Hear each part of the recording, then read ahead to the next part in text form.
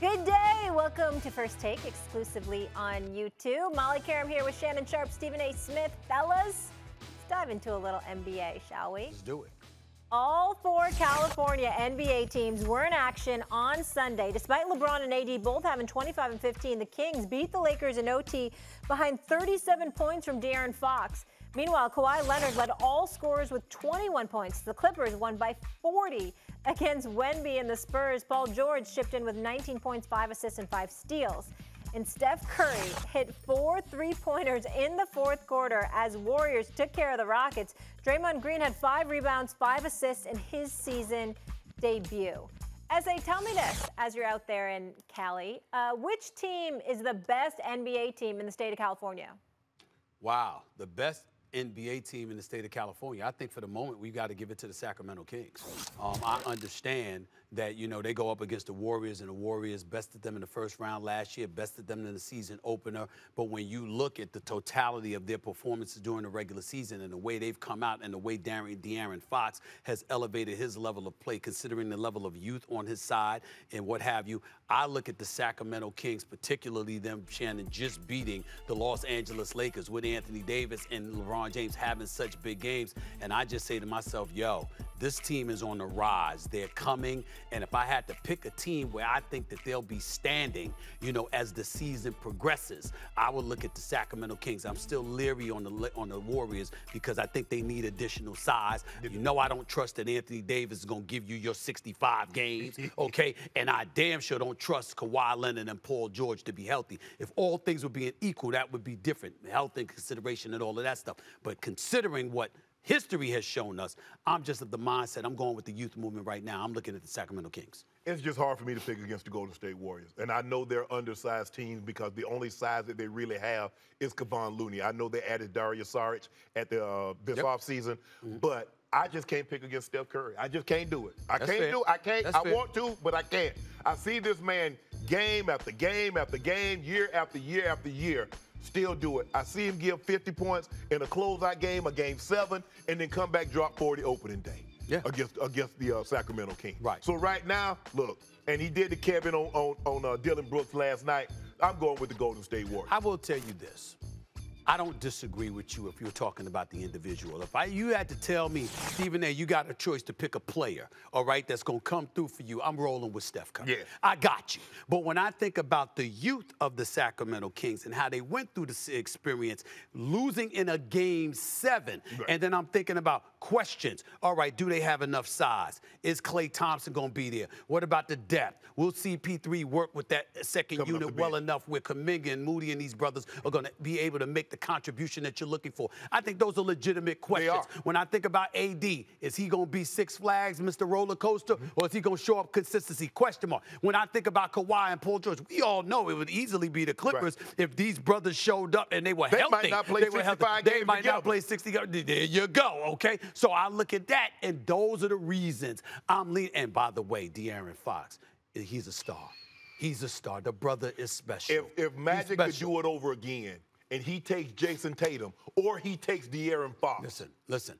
I sat up there, and I've known Magic Johnson for over a quarter century. It is the only argument we've ever been in. I begged him, don't draft Lonzo. I said, this dude, De'Aaron Fox, is something special. First of all, Jason Tatum was that dude, but you needed a point guard. I got that, fine.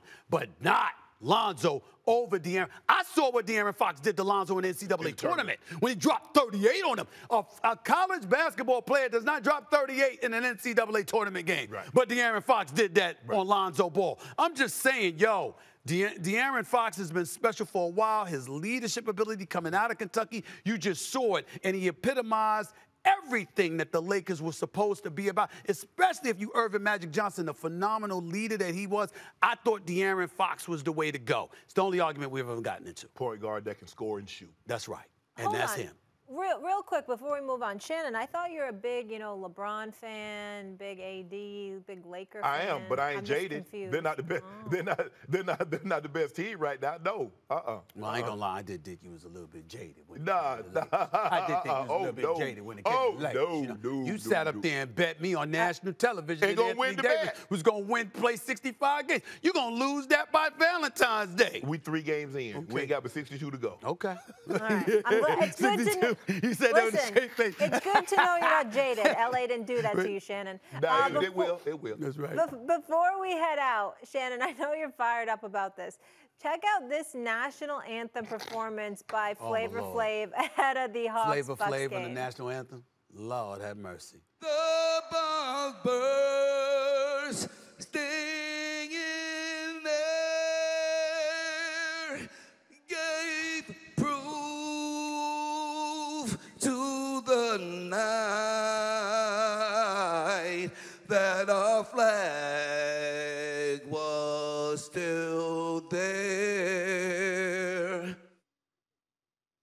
Oh my Lord. Unfortunately, people in attendance wish they weren't. Was that like serious? It was serious. No, like that was but serious. But he wasn't bad as Fergie. He wasn't bad as Fergie. Okay. I don't remember Fergie. But that's not saying anything. Just because you weren't bad as someone what was doesn't. Fergie? I forget. That was so long ago. I don't How really about even awful? remember. How about just awful? Awful. Just stop right there. Yeah, Just, you don't have to go any further than that. But my point is this. Let's Google it. Listen, that was in Milwaukee, right? That was in Milwaukee, right? First-class organization. My man Barry Baum is there, promotes them better than anybody on the planet. We get all of that. I want to know who was the person that said, let Flavor Flav sing the national anthem. Yeah. The guy that said MF him and John Wayne because I'm black and I'm proud. That dude. And I love me some Flavor Flav. But the national anthem and Flavor Flav, what? Stephen A., do you think it was that bad? You got to hear it. You got to hear the whole thing. Yeah, it was. It was that bad. Yeah. I mean, this is the national anthem. Was that horrible? And This is the national anthem. You don't do that. It's not an easy thing to I sing. will say this to you. Nobody was worse than Carl Lewis. Nobody was worse than Carl Lewis. Nobody was worse than Carl Lewis. I mean, I still see my brother Derek Coleman laughing. And it's 30 years later. I still see Derek Coleman laughing and biting his jersey in East Rutherford, New Jersey. And how awful. Do you know that Carl Lewis was so bad? He said, hold on, let me start. I mean, that was bad. That was bad, okay? Now, that's just horrible. Flav wasn't that bad. Flav wasn't that bad. Flav wasn't bad as Fergie. Okay. But it was still, just because you're not the worst doesn't mean your performance wasn't bad. Okay. All right. Fair. Fair. Yes. Well put. All right, guys. Lord have mercy. Shannon, Flavor Flav. essay, you have a Who fabulous comes up day with out Flavor there. Flav for I'll the talk to you national both. anthem? Good morning. Not a hype. If you gonna get the Milwaukee Bucks coming out, you gonna get them hype. No. Flav, you got it. That's right. He's a hype man. You're not supposed to be getting somebody hype for the national anthem. All right, shout out to our Lord have producer, mercy. Quaco. The fellas like that one, clearly. Okay. Bye, guys. It's over, the segment.